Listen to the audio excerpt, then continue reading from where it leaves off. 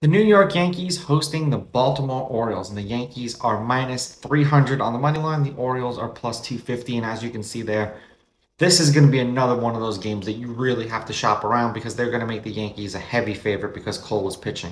The over-under is 7.5 runs. The Orioles getting a run and a half are plus 115, meaning if they win the game outright, you win, or if they only lose this game by one, you win. And the fact that they're positive money means the casino's telling you they think the Yankees will win by two. Now, the Yankees laying a run and a half are minus 135, meaning if you bet them that way, they must win this game by two. No ifs, no ands, no buts. Now, Lyles pitched three times against the Yankees. They were all this year. Five and a third, 1 run, one earned. They won 2-1 in 11. Four and two thirds, 6 runs, six earned. They lost that game 12-8.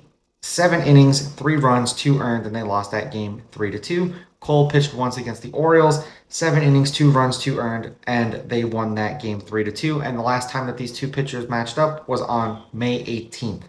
Now, the Orioles are on a one-game winning streak. They kind of surprised me big time yesterday, beating a team that absolutely owns them, and the Yankees dropping a doubleheader to a team that they absolutely own. But hey, it happens.